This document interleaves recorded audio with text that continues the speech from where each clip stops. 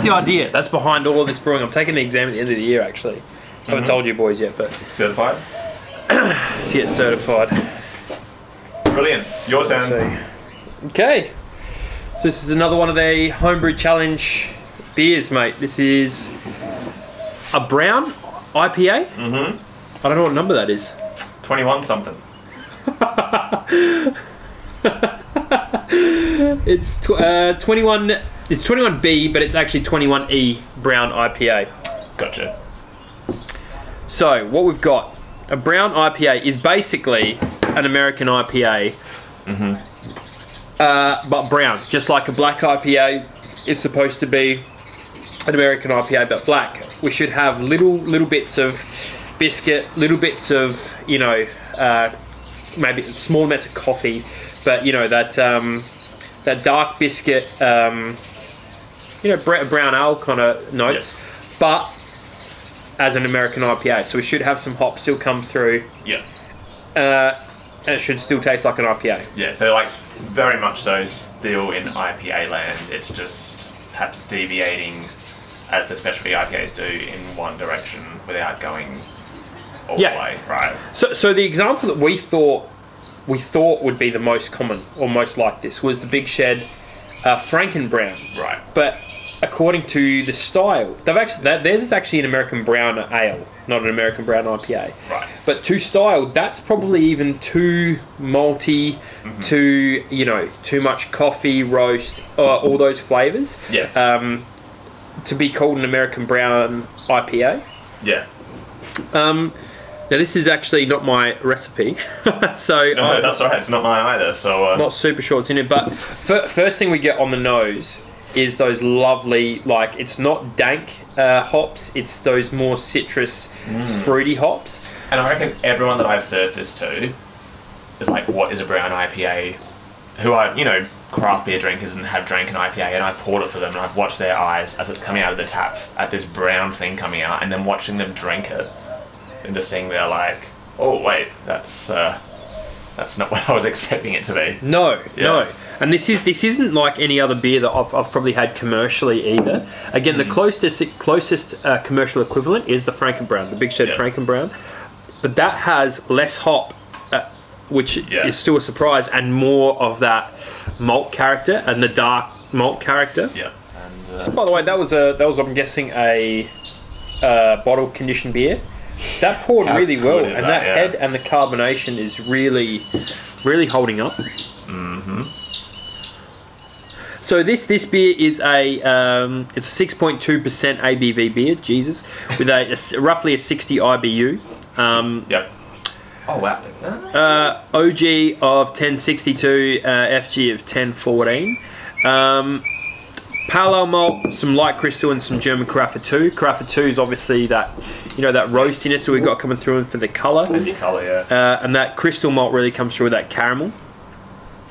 We've still got a little bit of biscuit though. I don't know. That must be from the Carafa. I hadn't seen this recipe for a while, and I was expecting to see like 6 or 7 different malts in that.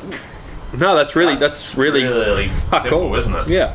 Wow. And saying about fruitiness and citrus, we got Citra, Amarillo, and Willamette are the 3 hops that we've used to create this beer. And we've finished it off with some Danstar Nottingham Ale yeast. Now that Danstar Nottingham Ale, actually commonly used for NEPAs and stuff as well. So was that low flocculating? Supposed to be, yeah. As in, you want something that's going to come out looking like orange juice. Yeah, leave some haze in there, but it tastes really well attenuated. No yeast flavours or aromas whatsoever. It is dominated by hops, and probably that's testament to it being an IPA. Is that even though it's dark in colour like this, I don't get a lot on the nose by means of malt. No. Bitterness is really mild or accompanied by this backbone. When you said 60 IBU, I was like, oh, maybe, but yeah, like it's there. Dry hop it as well, yeah. The bitterness is like middle of the mouth. You know how sometimes that bitterness gives you that face that you go, yeah. This doesn't. You do get a little bit at the start, but it's a lot of malt backbone here, like that kind of really. Yeah. Those are the ones like when you do make the bitterness base, it's because it's got nothing else to help it. Whereas this is like, you cop it at the start, you're like, oh, then you get the other stuff. Yeah. As well, so it's. I find, I don't know about you, but the flavour as well. There's not heaps of hop flavour. It's a lot of aroma. Like, so I'm guessing there was a heavy-ish dry hop. I didn't really check that.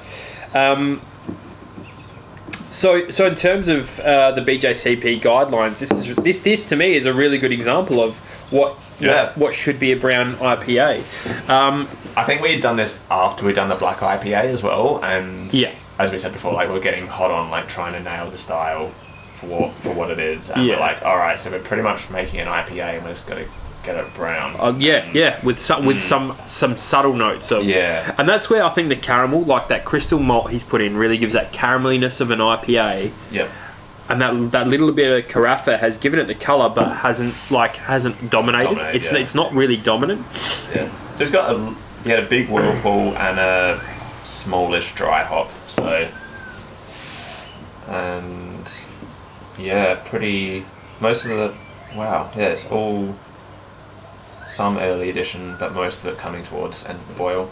It's surprising that the 60 really doesn't come through. No. So bitterness is actually quite mild for an IPA. It's really approachable. This would be a really good gateway beer to these darker, weirder styles, I think, as well. Yeah, because I feel it becomes dangerous territory when you do get to those, dark, bitter beers that are like your imperial stouts or like your American brown ales or your... It's like drinking burnt toast kind of thing. Yeah.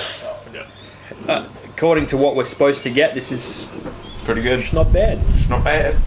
So to kind of wrap up, this is another one of our homebrew challenge beers that Luke's knocked off. We're doing 120 different, all the 120 styles as defined by the BJCP. We've got 40 each to do, and we started out with me kind of drinking my own, and then I think that was just convenience. But I like this that we taste each other's and then talk about it, because you're always going to know what it's supposed to be and supposed to taste like when it's your beer, because you've had to do the research. But if you're tasting someone else's and you give the notes, you can kind of go, well, this is what I'm getting. Is this what the style says? And this is. It's a really good beer. And I remember doing this with the podcast and going, fucking, this is a good beer. Like, and Luke has come from, he won't mind me saying this, from an extract, whatever kind of brewer to brewing some really quality shit. He was very apprehensive too about getting into the brewing for some reason at the start. So I'm very glad that he has. Yeah, it's like you and I though. Like, why did it take us so long to get into? We've loved beer for years. Yeah. I don't know. I don't know. Honestly, it's one of those we think about that a bit, but so make sure you give us a bit of a follow and a like and do all of that good shit. You'll share this recipe. All the recipe links will be down below in the descriptions. We've got the website up and running. I'm a bit hit and miss with the website. Sometimes it's wicked and you've got the whole recipe and links and videos, and then other times there's a big error 404. So hit us up, Instagram, YouTube, all of that shit, and we'll keep putting out these videos with the recipes that we do, getting through all 120 styles, mate. What do you reckon? Sounds good.